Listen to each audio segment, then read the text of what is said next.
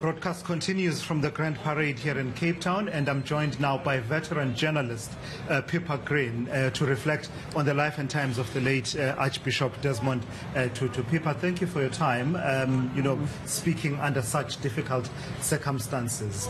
I want to start off with a broad reflection from you. You've been a journalist for many, many years. The early 80s is as far back as I can trace your career. So you would have been in the thick of things when the Arch became the Archbishop of Cape Town, moved to Cape Town, and then the events subsequent to that.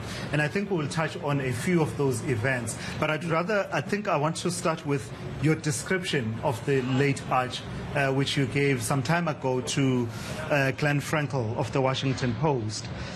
Where you said, quote, the Archbishop's energy, the power that beams from him, his voice, his charisma makes thousands upon thousands of people obey him blindly. And when he speaks for all, yet he utters the most secret sorrow of your heart. Does that sum up the Archbishop you knew? Look, in some ways it definitely does. I think as well, I should add that for a short time through John Allen, his spokesperson, in '89 when I returned from the United States, I actually worked for him editing his newsletter. Not full time, but 1 or 2 days a week while I had a small baby. And that was an amazing experience because I saw a side of him that you didn't see in public. I saw that very quiet and prayerful side. And what struck me about him is two things.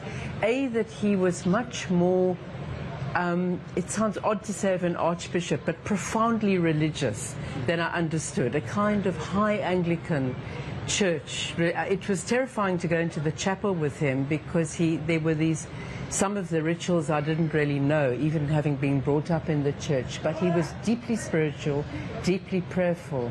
At the same time, he was also, I think, probably one of South Africa's best strategists. So he kind of understood the political terrain, and his big intervention in the mid-80s was over sanctions, so that when the Comprehensive Anti-Apartheid Act, the CAAA, was passed in America, despite Reagan's veto twice, not once but twice, it was overruled. Tutu played an incredible role in that. That was 1986. And after that, there was the financial pressure on the apartheid government got so profound and so severe that then change began to happen. But I think that his thinking about what needed to happen has really not been credited enough. And Pippa, that whole the credit that you give him for the campaign, that you duly give him for the campaign for sanctions against apartheid South Africa, it can't have been easy because it wasn't universally accepted that this was one of the strategies to go, right? Did you pick that up? I was in the States for some of that time, so I saw it from that side. But number one, it was illegal here. It was actually illegal to call and campaign for sanctions here. So although the ANC was doing it in exile, he took quite a big risk doing it here. And he also risked his own congregation. So the congregation was mixed. I mean, there were quite a lot of white people, but a lot of black people as well. And I think it was when that famous graffiti appeared on a bishop's court wall. I was an Anglican until I put 2 and 2 together.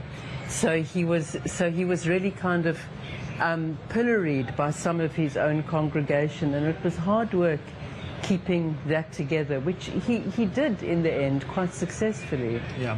Let's talk about then the big moments in history, Pippa, because part of your work has been to record history, at least in the first draft format of it all, where we are at the Grand Parade. I mean, there's going to be this memorial service that will be taking place a bit later on at the City Hall, but it's also a very historic venue in the journey of the late Archbishop Desmond Tutu. Just from your observational point of view, perhaps one step behind Tutu, if I can put it that way, what are some of the iconic moments that played themselves out during your reporting career? Because also that was your focus as well, following the anti-apartheid movement as well as issues of labor. Well, I mean, clearly Nelson Mandela was released here. Those steps behind us are the first place that he addressed, and the Archbishop was with him.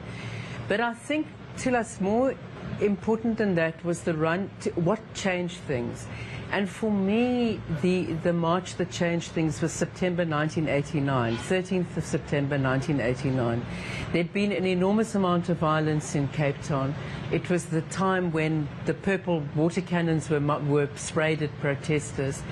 The Archbishop was really in the middle of that, counselling protesters, putting himself between the police and protesters. There were political funerals where there was a lot of anger, and things looked as though at that stage, really, and at that stage they could go either way. And then the last white elections happened. I think it was the 6th of September, and there was a lot of violence in the townships, and I think 20 people were killed. And he was really upset about that. He just retreated into his chapel for a day and began to, I think he went into prayer. He said to his then chaplain, Matt Esau, I'm going to think about what to do. And he came out and he said, we must have a peace march. And everyone, the UDF leaders at the time and Matt Esau, everyone blanched. They said, but Father, we're going to look how the police have treated us. We're going to get killed. We're going to get slaughtered. And he said, no, God has told me. He told me this afterwards. God has told me, and I'm afraid, I think John Allen, and I can't argue with God. So that was the time just before, a week before de Klerk took over. There'd also been more international pressure because the Americans then had threatened to ask the European governments to impose stricter sanctions. So that march went ahead. De Klerk gave permission for it. The then Minister of Police begged him to apply for permission, magisterial permission, which he refused to do. And 30,000 people or more walked from St. George's Cathedral to here. Police lined the streets, but nobody did a thing. There was no violence. It took about 2.5 hours to reach this site. And that was when he first used the phrase, the rainbow people of God, to the crowds. And that was really, I think, the tipping point. After that, everything changed. Yeah. And Pippa, just as a final, as a parting shot then, we grapple with legacy in this country. And perhaps it's not unique to our country. Once someone has passed on, you suddenly get a pulling in different directions in terms of interpreting the person's legacy. And I suppose for me, the challenge is for us to agree on a set of facts, as Mac Maharaj said all those years ago, to say, let's agree on the facts and disagree on the interpretation of the facts. When you reflect the Desmond Tutu that you knew, and some of the debates that you see at the moment after his passing, how do you reconcile that in your mind? What's the conversation we are missing about legacy, that imperfect as it is, but it's based on objective facts? Yes, precisely. And I've been shocked to see some of the stuff I have seen on social media, particularly about his legacy in the Truth Commission and Winnie Madikizela Mandela. I was at that hearing, and there was nothing could be further from the truth that he kind of condemned her. In fact, he said how much he respected her, how much he asked her to, he gave her paths to come out. In fact, in that hearing, Abu Bakr Asfat, who was the brother of the doctor who was killed in the clinic in Soweto where Albertina Sisulu worked, gave evidence, broke down and wept. The father of a boy who disappeared at the hands of that football club also came, and I believe that he's recently been discovered, the body, but he was killed as well.